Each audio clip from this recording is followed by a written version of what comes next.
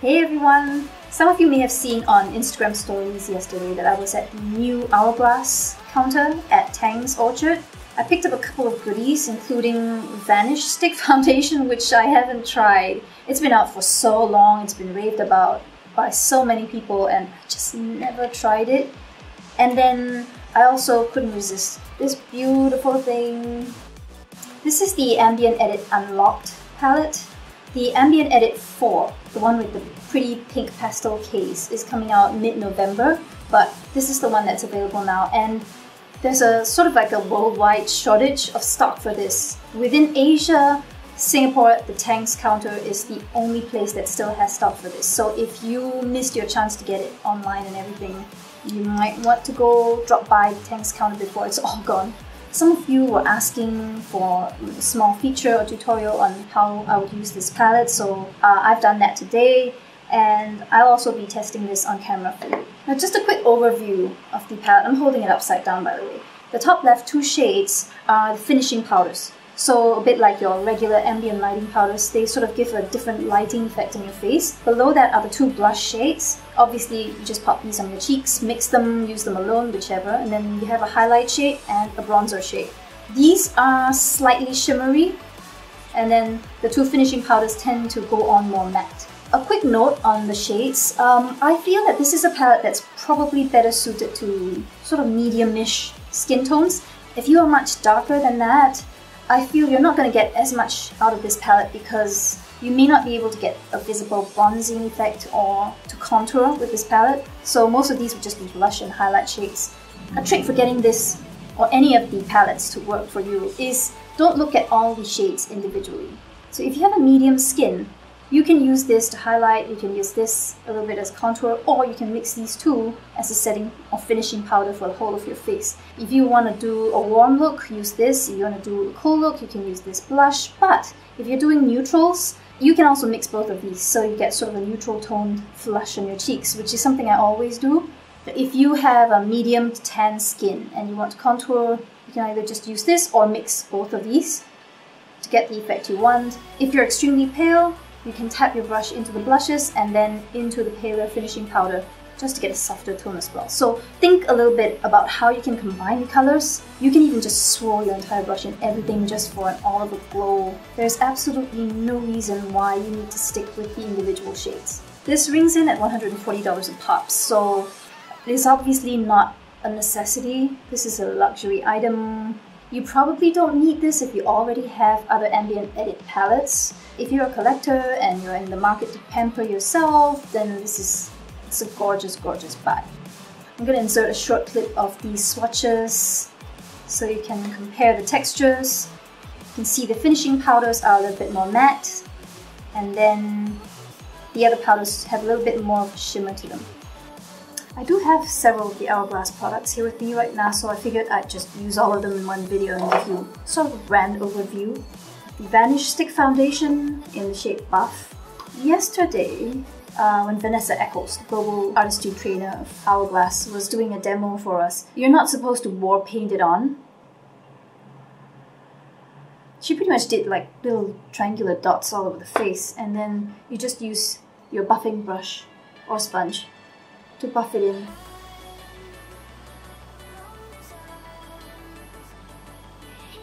I was between shades. The team did mention to me that this doesn't oxidize, so you want to go with a true match for your complexion and not one shade lighter. The one I have is Buff.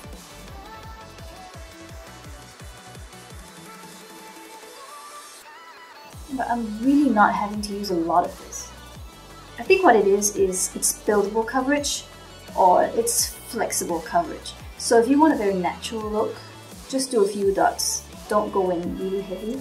What's really nice is that the glow isn't gone from my skin, but it doesn't feel tacky or greasy. It's not like one of those greasy paint sticks.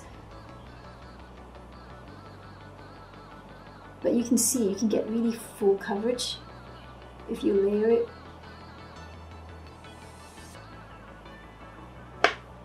And cover my little spot scars.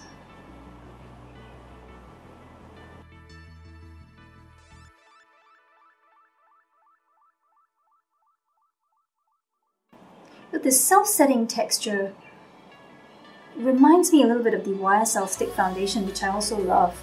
Except this one is much more pigmented, so while with that one sometimes you do need to build up a little bit more and add some concealer, this one is extremely high coverage.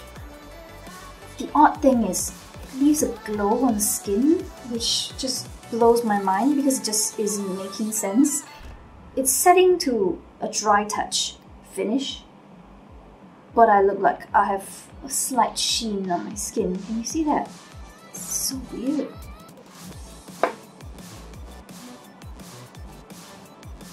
Here's the dilemma. I have the Veil translucent setting powder and the Ambient Edit unlocked. So what am I going to set with? Okay, I'm going to be a traditionalist. Traditionally, setting powders are here to just lock down your makeup. They don't change the look or feel of your foundation too much other than to matte it down slightly. And finishing powders, on the other hand, play with light. They have reflective particles or colored particles to help create the illusion of either a more glowy complexion, color correct, neutralize flaws, change texture and all that. So I'm going to use one of the brushes. Here's the small end of the brush. I'm just going to set the inner cheek and under eye area as usual. Not with too much product. I don't want to take away that glow.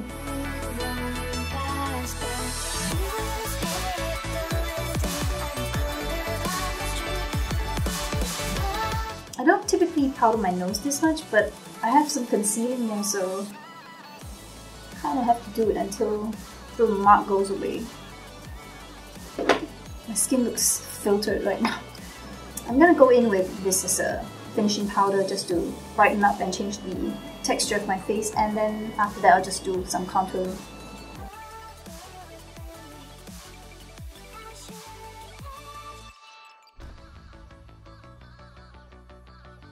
So I'm gonna go in with a mix of the bronzer and the deeper finishing powder just to try and contour and color in the outsides of my face.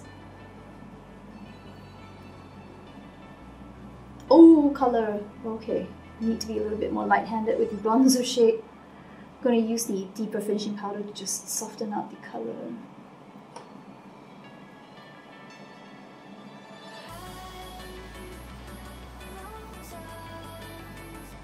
The colors can build up, so go with a light hand. We don't want this to happen. I'm gonna just go in with this on the other side of my face to see how much pigmentation it has. Oh, it does have some. Okay. Definitely should not have gone in with that much bronzer.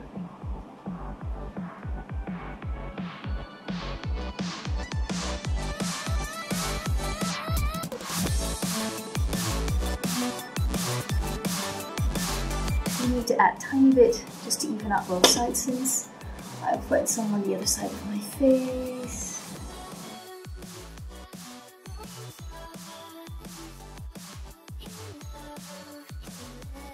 I'm going to add back a tiny little bit of foundation where the concealing has come off. And you will see if it blends on top of powders.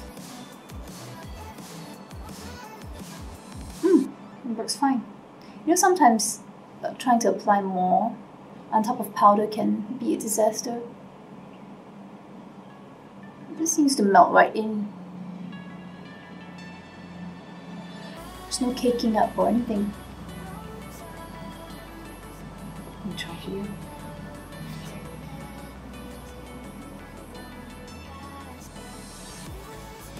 Whoa. Okay, this stick foundation is going in my bag. Right after this video, I am not kidding. I'm applying it on top of 2 layers of powder and it's just melting right in. It's not caking up, it's not grabbing in lines. Why have I waited so long to try this? I think I'm gonna do a warmish look today. Oh, it's so pretty!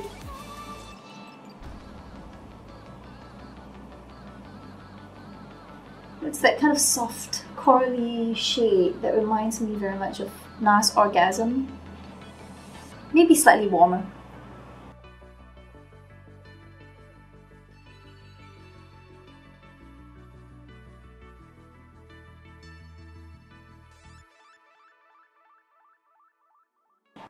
My skin still looks glowy on camera, but it's completely dry to the touch. There's zero tackiness, it feels very matte. I hear this was a limited edition shade that they came out with a while ago, and then it's no longer available, but they popped it into this palette. So if you love that shade, I'm gonna go with my finger, because I think it just melts it into the skin. Oh, look at that!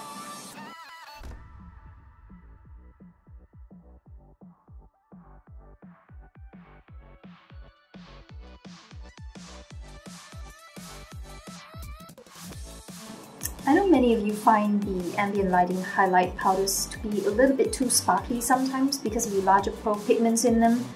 Try swiping them on with a finger. You get more of a glisten.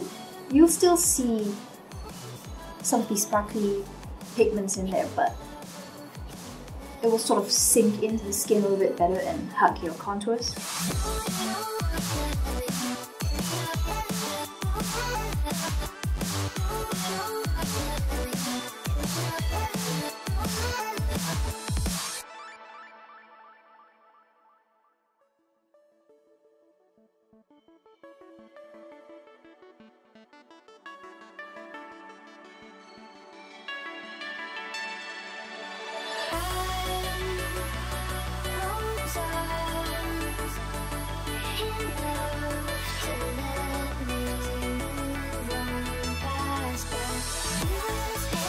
Now this is something I keep forgetting to mention, but if you love warm neutral sort of fall colors and you are on a budget, go and get this. Go check this out. It's cruelty free, and I believe the new formulas are also paraben free. And look at the colors.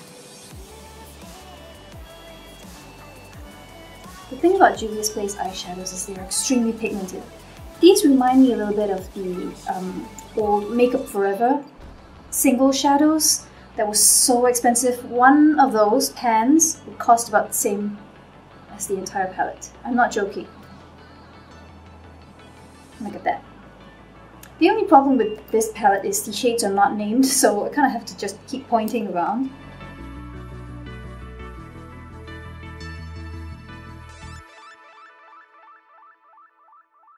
The eye socket is here, but after applying my shadows here, I'll always blend them up because it widens your eye, creates the optical illusion of your eye area being much bigger. This is like contouring your cheekbones. You apply it in the hollow and then you blend upwards. Because what you're trying to do is lift your features.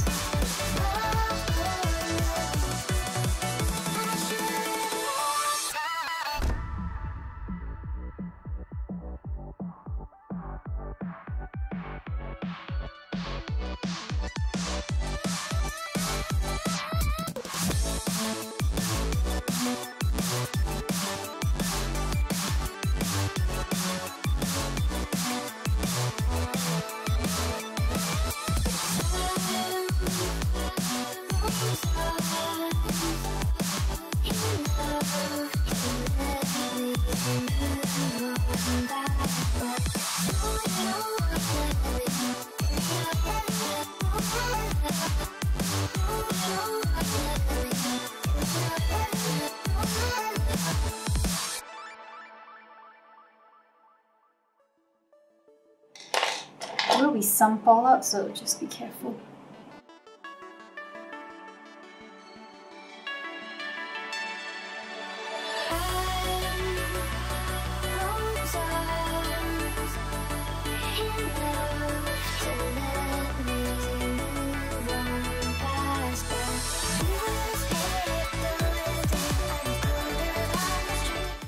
Golden Prince.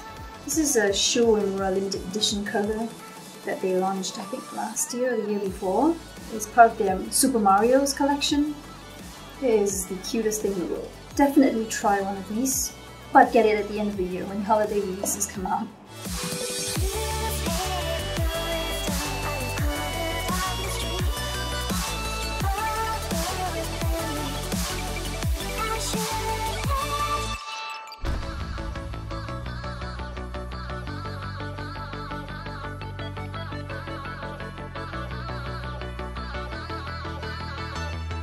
And I want the Drama Mama lashes to go with the Drama Mama eyeshadow.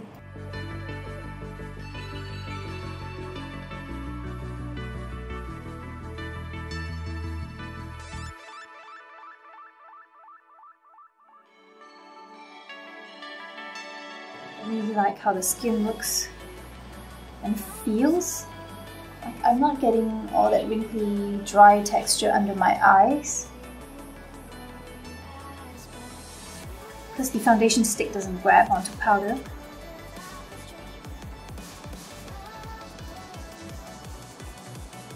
See, it's still layering perfectly on top of multiple layers of powder and foundation.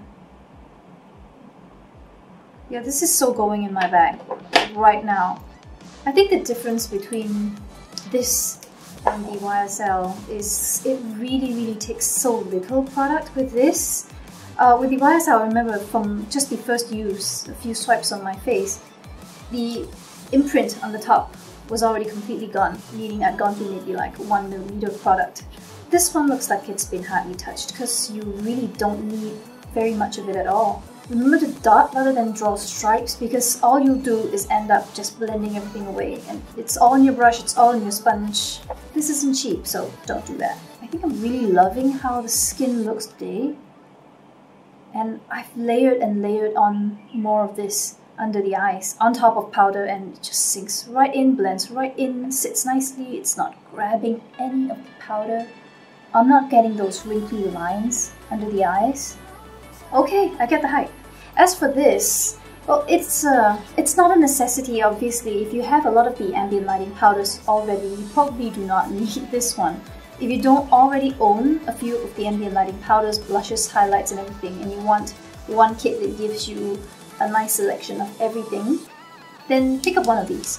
It's almost globally out of stock. There are very few places that still have this, and Tangs Singapore is one of the few. Well, I think it's the only place left in Asia that still has this.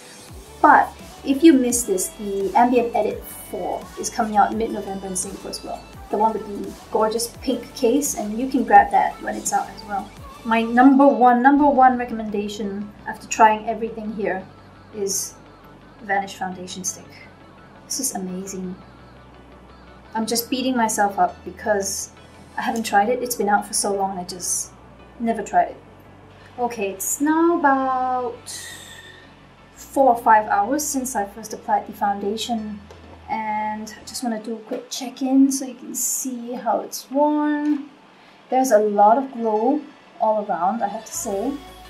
Well, this is not an all-absorbent formula, even though it sort of sets to a satin powdery matte finish. But, well, nothing is smudging or coming off. I'm not sure if it's apparent on camera, but it did oxidize a tiny bit. So now my face is very slightly deeper than my neck. So my suggestion is if you either have oily skin or you live in a very hot, humid place where you're likely to be sweating over the day, don't go with your exact match. Other than the slight oxidation, it stayed pretty perfect looking. I mean, I'd have a little bit of shine, but it doesn't feel like my makeup is breaking down. My foundation still looks perfect once I've blot it away. Now, this is not an oil control formula, so you will shine. If you have very oily skin, you need a mattifying primer, you need powder, you probably need to blot during the day just to keep your makeup fresh. Around my eyes, where I sort of used the stick, the Vanish stick, as concealer, it stayed very perfect. So there are no creases, you know, those annoying little lines where powder or foundation is gathering. This doesn't do that. At the very most, it fades a little in the inner corners, so the coverage goes away a bit. Other than that, it looks perfect. If you want a stick foundation that you can use on the go, that is going to look like skin and has not a lot of texture up close, this is perfect.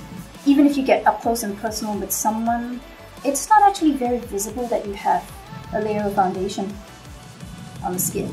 Then again, I applied just a few dots and buffed it out, so if you're going to be drawing in war paint stripes, you might get a different experience.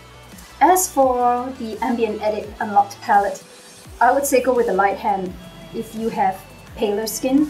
I am not particularly pale, I'm sort of a lightish medium. I found just a light touch of bronzer was a bit too much. This is a little bit too much for me. I would probably use this only for contouring if you're NC25 and paler.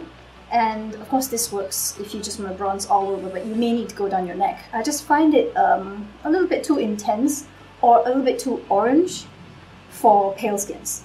So in conclusion, I would go for a slightly paler shade of the Vanish Stick Foundation, which I actually did. I went and bought Bisque instead of Buff, which I was matched to yesterday.